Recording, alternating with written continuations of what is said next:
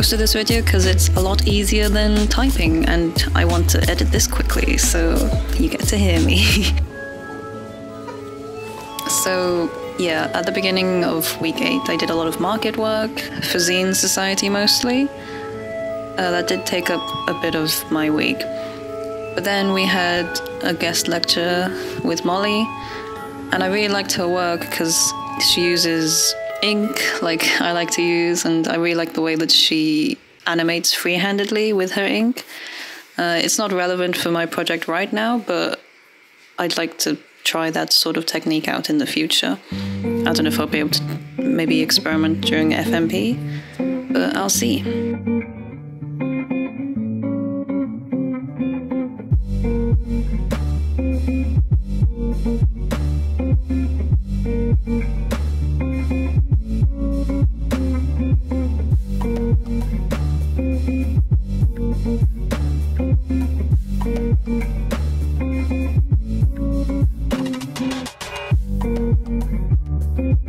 So this is week 8, or the end of week 8. And then after that, I had a very bad cold for the next week. So you're not going to see the planning or review for week 9 or week 10, really, because that week was a bit of a write-off. But this is within like week 9 and maybe the beginning of week 10. But you'll see my week 10 to-do list soon. So my technique for colouring in my comic is going to be the same technique that I used for my animation during the Condiv unit, which is to use traditional media and textures and then scan them in and basically cut them out in Procreate and just use those textures and nothing else. It's a really fun technique that I like to use. I'm still developing it, but I thought this comic would be a nice way to keep playing with it.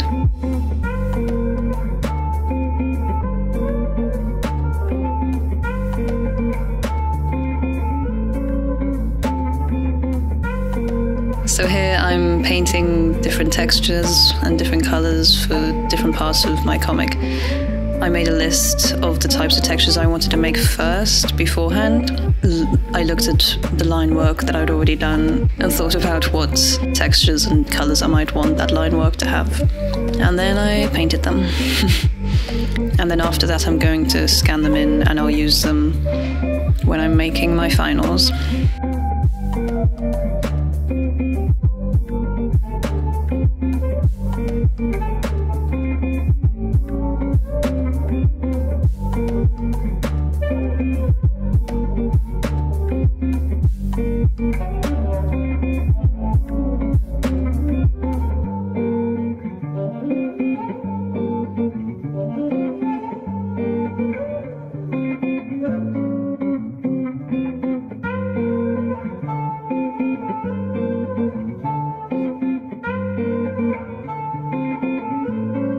This is another market. This was my first ever market outside of uni, where I sold my own artwork, and so I thought it was something I could add in.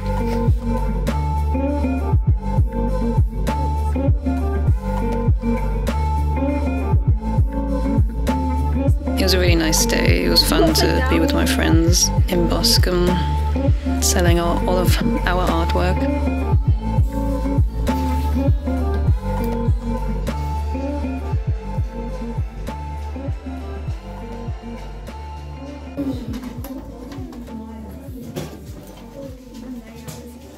Oh no. I have the black out of the way. Oh nice. I took a photo of the rock.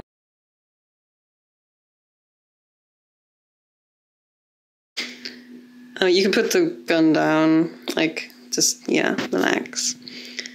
And you're like, what? It's a wolf. Yeah, nice. Working in this town. I want to like pass the iPad to you, but my hands are so full. Like No, that's fine. I am holding it. You look back and you look up angrily. It's just my face, right? Yeah. Yeah. It just looks like you're squinting. I don't want to be over the top there. So I need to think. Yeah, that way. It just looks like you've lost. I can't see. Yeah. No, I need my glasses. Oh, I'm really too old. Oh no, I didn't move. I moved the camera too quickly, too fast.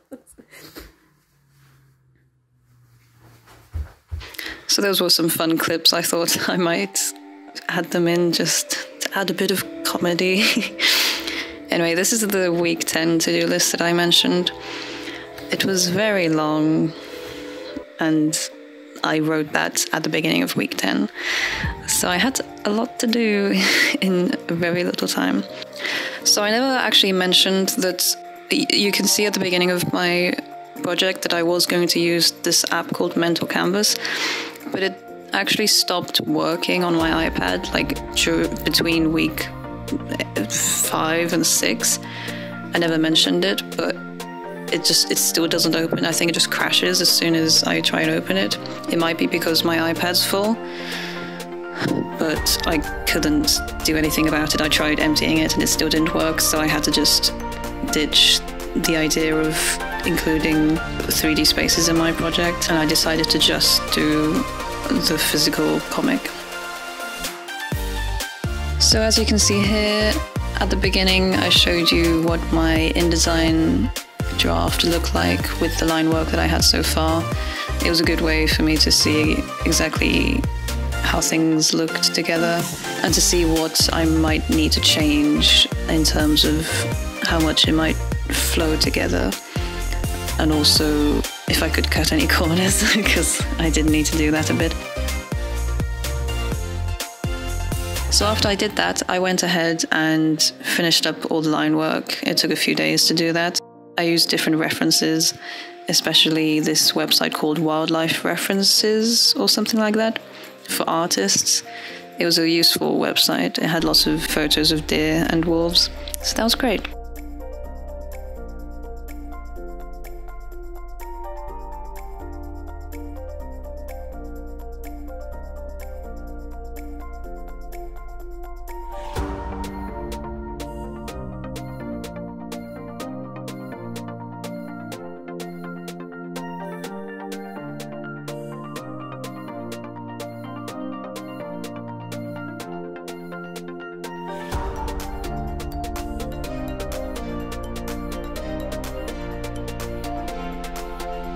I also wasn't happy with my tower design that I showed in my last video, so I redid it and I thought about what the floor plan might look like, because my idea is that it was like a castle or something in the past, but now it's just ruins. So I had to play with that, and I like the outcome a lot more. There's a character that we're introduced to at the end of the chapter, so I had to figure out how he might look like. I used my brother's face as a reference, which isn't very useful when you're trying to draw an old man. So I was figuring that out, and I was trying to simplify his face so that it was good for the comic.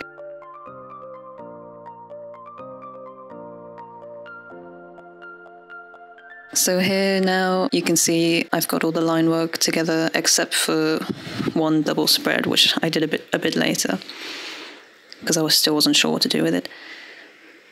But the rest is all done, and you can see that I started colouring a bit, testing out how I wanted to put the colours in and what kind of colours I wanted to use.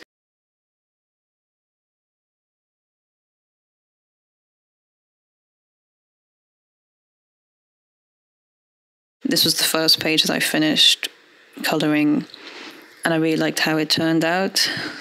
So I went ahead and coloured the rest, which also took a few days. We all worked together on Discord, so it was nice to work with other artists at least, not being on our own. So I'm going to show a few Procreate time lapses of my coloring process. I won't show all of them, just a few. Some of them I'm also showing you the line work process, because that's just how Procreate exports it. Like it records everything.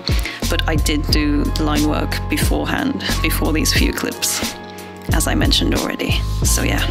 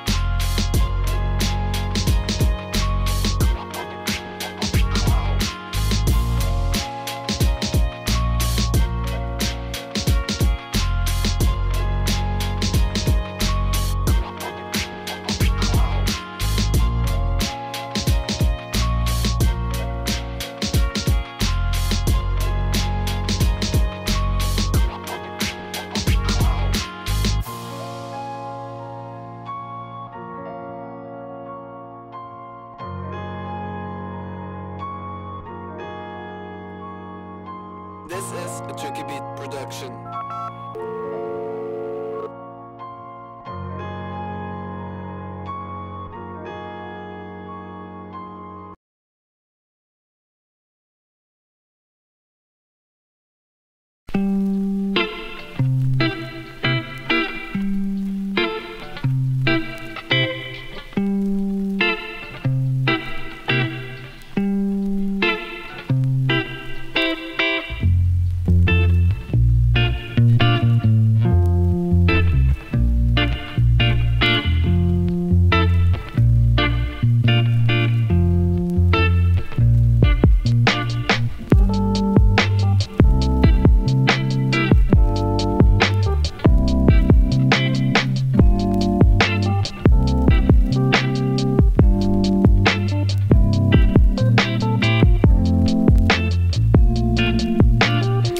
I did all the colouring a bit manically.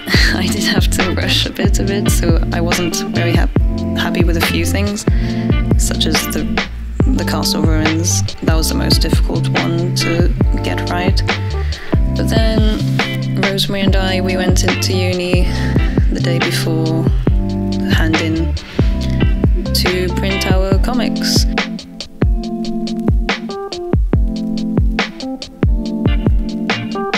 wasn't necessary to have a printed version, but we both really wanted to have, you know, like a physical product in our hands so that we can see what we've been working on for so many months. So we did that, and then we had a little binding session.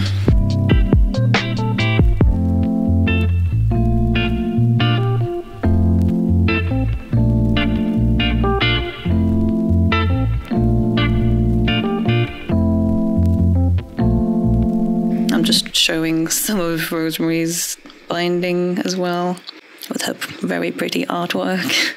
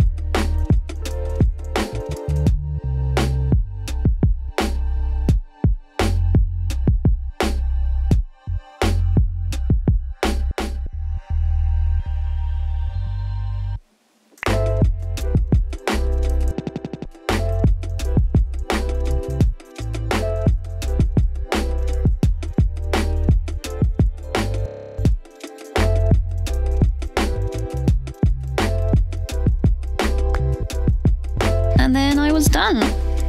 I bound it all, I staple bound it, and it looked really nice. It came out really nice as well. I was worried about the colors because it turned out that I had accidentally been working in RGB the whole time, because Procreate automatically sets colors to P3, which is a form of RGB. So that was fun. But it looked fine in the end. Some of the colors were a bit saturated and some browns kind of turned into red, but it's fine. I still really like how it turned out, and it's nice to hold it in my hands. Oh, this is also Rosemary's very lovely comic book as well.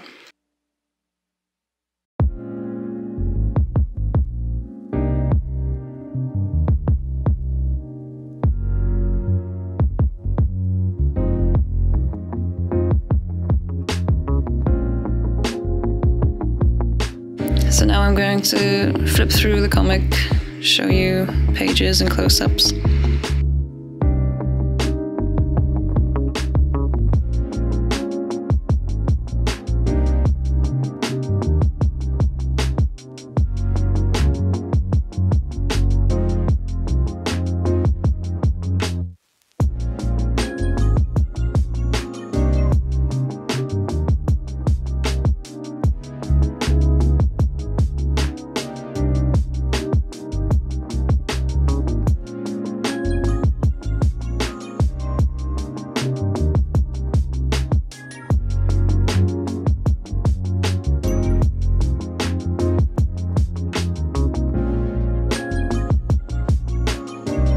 As I said, I'm really happy with how this turned out overall. Obviously, there are a few things that I wish I could change, such as this page. The two wolves on the left, I don't like. They don't look they don't look like they're the same wolf. I also wish I'd experimented more with figuring out how to color and texture the ruins, because I did that very last minute. I didn't think about it until like 2 days before the end of the project. But I think it looks okay. I would obviously change it if I could. I think when I carry this on during my final measure project, I'm definitely going to like gather more textures, get more greenery so that I'm not using the same texture every time. Although I did like the way that it made it look a lot more cohesive, and you can tell that, oh, that was the forest, or, you know, these are trees. So I'd have to have a think about that. But yeah, I'd definitely like to collect some more textures. I'll need to anyway, because for the next few chapters I'll have different subjects. I'm also going to show a flip through of my FMP sketchbook.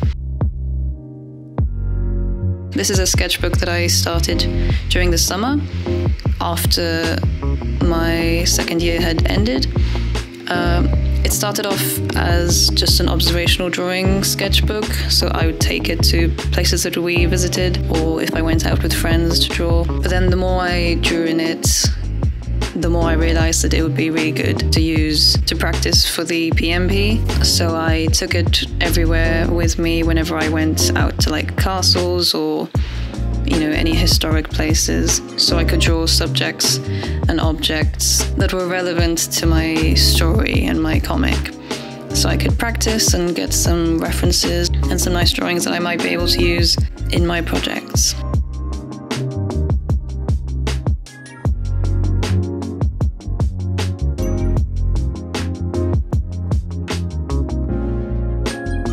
I also saved things like maps so that I could look at how villages or castles were laid out, because my story is set like during medieval times or Tudor times, so I liked having that reference.